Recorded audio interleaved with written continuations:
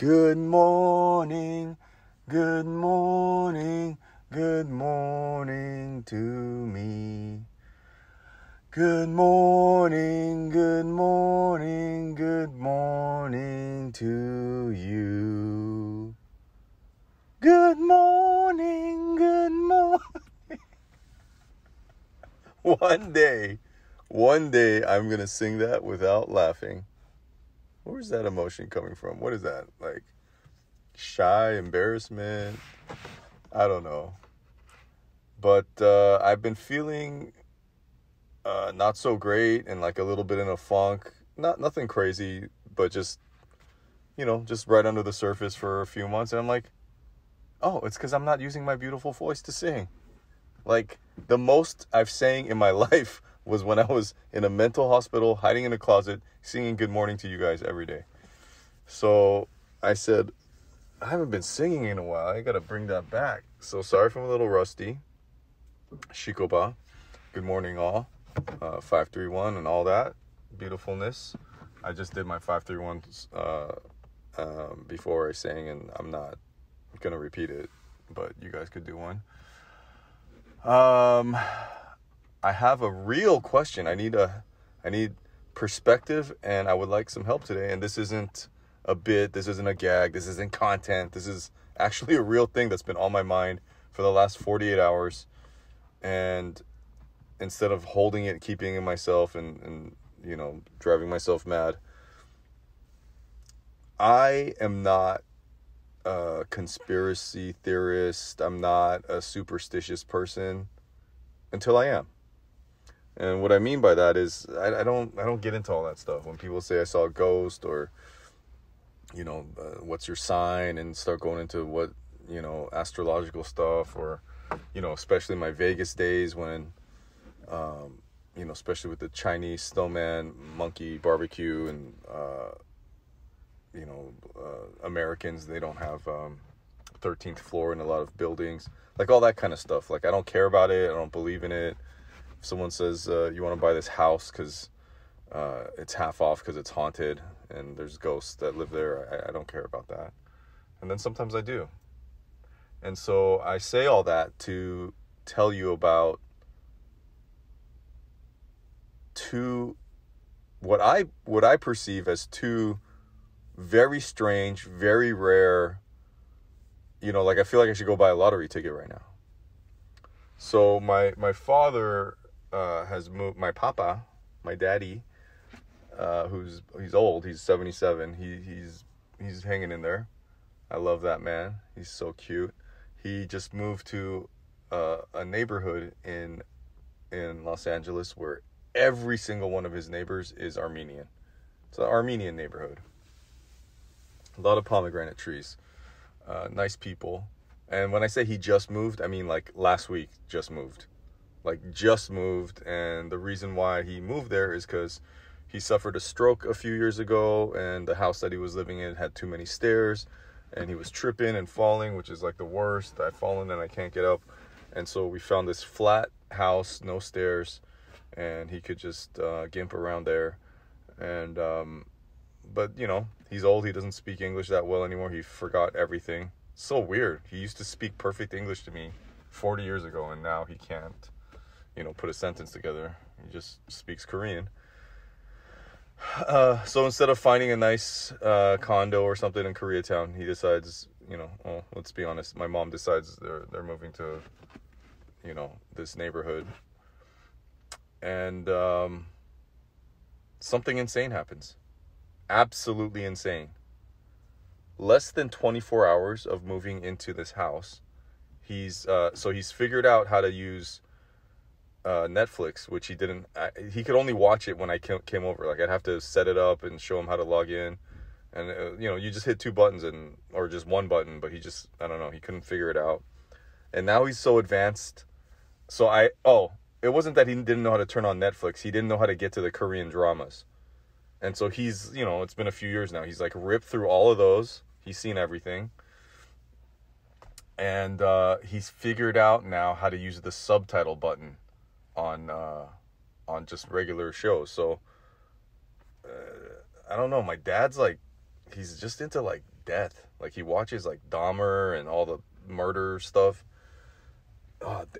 David, you watch Dahmer? Dahmer? Dumb and Dumber? No, Dahmer.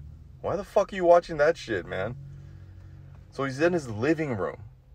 And once again, like I said, this ain't a bit. I'm not exaggerating. This happened. I don't know what the chances of this are. Broad daylight on a weekday, Tuesday weekday. He's watching Dahmer in his living room.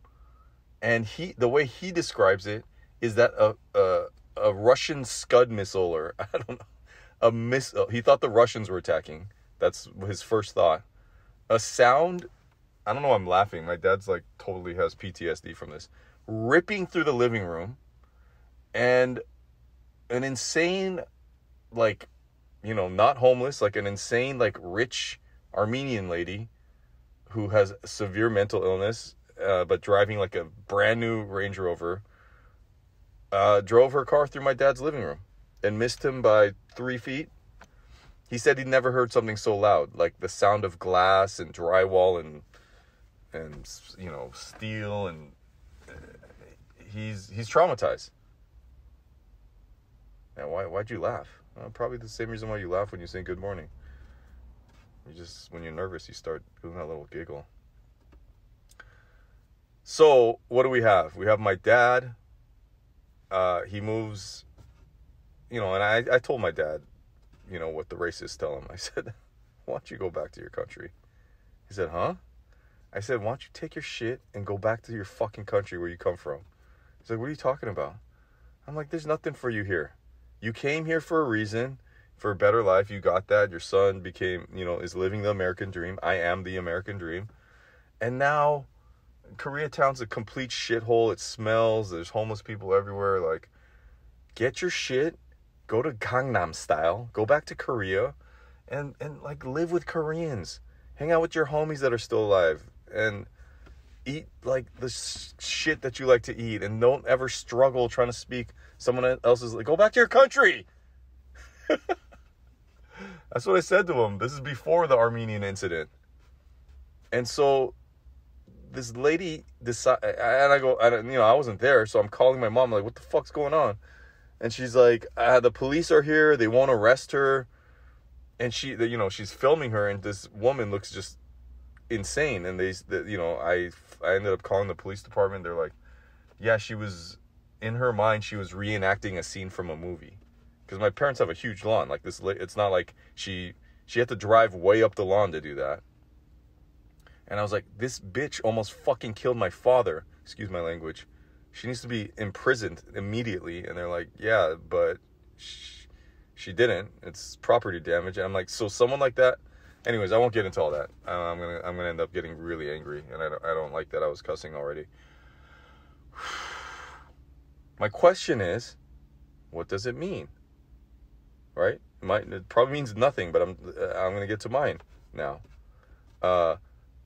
Spends his whole life living in Koreatown, moves out into strange part of LA that he's never been, and within this is less than 1 day of moving into, I mean, everything's still in boxes, and at least he has the TV set up so he can watch his Netflix shows. Oh, you see Dahmer? Very bloody, very disgusting. Well, why are you watching it then? And as he's watching this, like a missile, this lady launches her Range Rover into the house, and that would have been the end of my dad. He would have died while watching Dahmer with Korean subtitles on. What does it mean? Does it mean he should get the F out? Does it mean he should go to Korea? Does it mean he should move back to Koreatown? Now, here's mine. Back to me. I live, I don't like, I'm a daddy and mommy's boy, so I don't like living that far away. So, of course, I got to get a house right near them. Much nicer neighborhood, though. So I moved to this beautiful neighborhood. Some people call it the Chinese Beverly Hills. And it's this huge house, and I get this wonderful studio.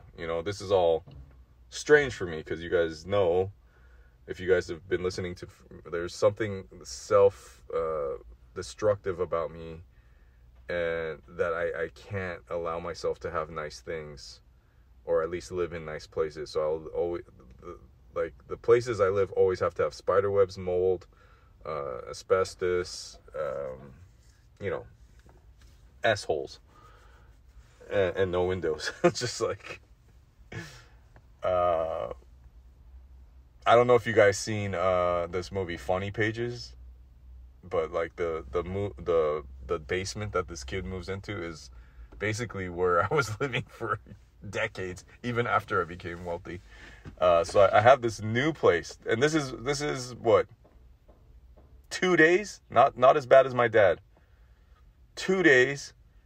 You know, I move in this house, and it has this beautiful back house, huge windows, a lot of sunlight, and you know, whoever was living there before was using it as a yoga Pilates studio. And I'm unpacking my stuff, you know. I got my easel out, I'm taking my paints out, and I just, you know, I sit down on the chair to, like, you know, I don't know if you guys know, but I'm a sensitive artist, and I just get really emotional. I think about my dad, like, almost dying by just this random act of randomness, and I think about wealth and poverty and homelessness and super, you know, I've been poor, I've been homeless, I've been middle class, I've been upper middle class, I've been kind of rich, I've been super rich. I've been up and down the scale, and to be just sitting here on a weekday afternoon, beautiful day, sun is out, I get to express, you know, in this world of, you know, who knows what the future holds, and all this anxiety and unsureness and unstableness, and I still get to just, like, have a space where I get to create, I get to express myself, and I'm just sitting on this beautiful vintage super expensive chair looking at a blank canvas, and a fucking hawk, a giant hawk, just crashes, just splats. I don't know how this thing's still alive. Spoiler alert. Crashes through the window, because like I said, there's these giant windows. The glass just comes shattering. You know, some of it hit my Crocs. No cuts. I'm okay. And it just hits the ground like nothing happened. Like it was like a linebacker just going through. It crashes down on the ground and, like, looks up at me like, "Hey, what's up?" And, you know, a little bit scared. And I don't know what to do. I sit there, and of course, you guys know, if you guys know me, know my work, that I'm, like, obsessed with comic books. I spend thousands of dollars going to the therapist where they have to explain to me where I'm not Batman, I'm not Joker, that life is a real thing, it's not a comic book. And I go, is it? Like, if this was a comic book written by, you know, Bob Kane and Bill Finger, like, it would be my duty to become Hawkman, or, you know, Hawk Lad. That's how Batman, you know, who's chilling in his, I don't know, what would you call his room, his library, and giant bat smashed through, and that's when he said, criminals are a cowardly and superstitious lot, and he decided to don the image of a bat because that strikes fear into the heart of. So I'm going on, and this was supposed to be a fast question. My question to you guys is, my father's sitting at home, just chilling, and an Armenian in a Range Rover does he have to be? It either means nothing, and life is just random, or it means something, that he should do something. I would like to, and for me, I'm at a certain place in my life. I'm a family guy now. Like, my life is much different than it was 10 years ago. Hey, bring back DVD, I have a life where I do what I want. The self-affirmations every morning. I am enough. The fake it till you make it. It happened. I've done the I am enough for so long that I've actually believe it now. When I wake up, I don't go, oh, I got to wake up and I got to prove to everyone that I like my music and my acting and my art and my sculptures and my performance, like my immersive experience. It's just like, I'm enough. I am enough. And so what does it mean? I don't know what and, you know, I took pictures, obviously, because I'm, you know, I'm thinking of whether I should put it on the gram or not. But I opened the window, the hawk flew out, and I eased it out with my super rare Japanese broom that I've never used except for just to hang on the wall and look at it.